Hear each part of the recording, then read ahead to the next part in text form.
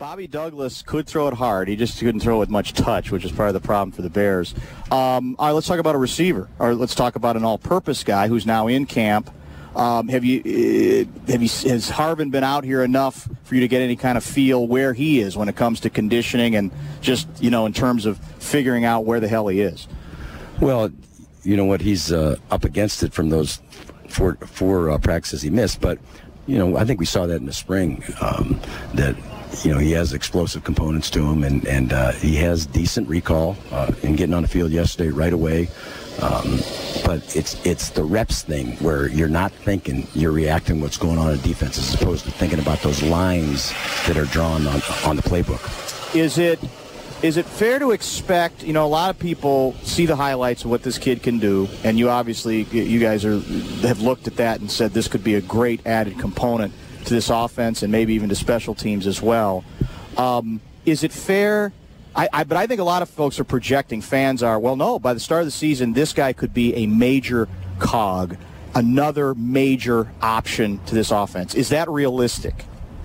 Well, he can be a cog. We'll just see if he can be a major cog.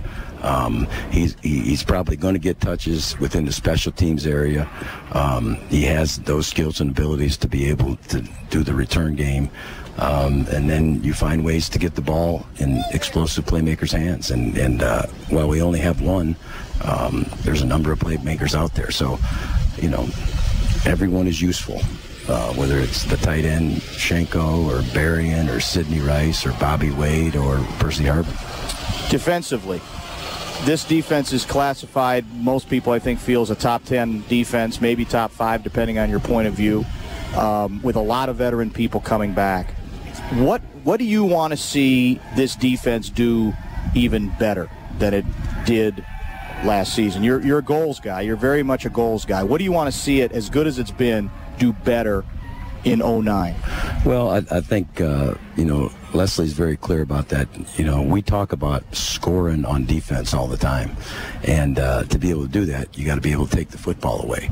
And so, I would probably tell you more takeaways, be it interception, strip sack, hits and fumbles, raking the football in a pile.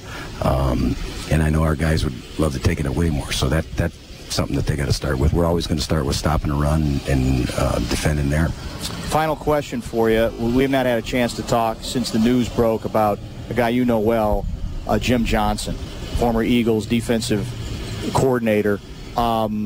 You knew what he was battling. I just wanted to talk to you a little bit about that, what you knew, just sort of your remembrances of him, and just what an incredibly tragic story that whole deal was. Yeah, it was. Jim was always a guy. He was 68 years old, and he always talked about, I'm not going to do this forever. And I can remember him saying that back in 1999, and he was a man's man. He met his wife when he was a freshman at the University of Missouri. She was going to St. Mary's, so they've been married since they were 19.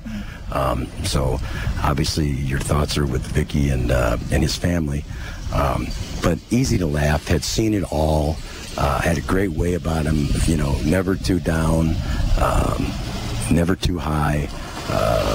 Been in football all his life, coached every position on defense, was an extremely good quarterback at Proviso East High School in Maywood. So we always used to talk about Chicago pizza and which ones he liked, and he was a Lou Malnati's guy and a home run in guy, by the way.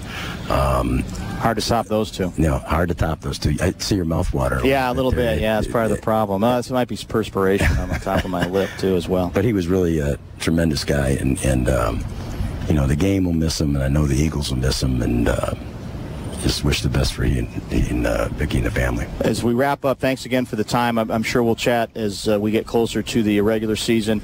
And you're saying you're comfortable at QB. I should leave my nervousness about this position to the side. Everything's going to be okay. Yeah, and if you get nervous and you're feeling bad about it, these are have a little sniff for that. Oh, jeez, man, that's that'll wake your butt up. Yeah, those are things where if guys feel a little queasy when they come to the sideline, or the kickoff team needs to run down and rush. Do a good. Well, this is one of the things that I held in my hand as I walked my daughter down the aisle, and she started crying. I my wife asked me to bring a couple of those home, and so I popped one of those. I said, you know what that is? And she goes, no, as she was crying before we walked down the aisle. I said, well, here, let me show you here. And she goes, oh, that stinks. I said, but you can't cry, can you? No, it works. 35% alcohol, 15% ammonia, and that ammonia. Thanks. So you got me an extra one. So if you start to fall asleep on the air, well, you can go ahead. That's happened from time to time. Take a whiff of that. Thanks for the help. It's good to know that you're always thinking of us. Always thinking. We appreciate that. Thanks, Brad. Brad Childress, head coach, Minnesota Vikings.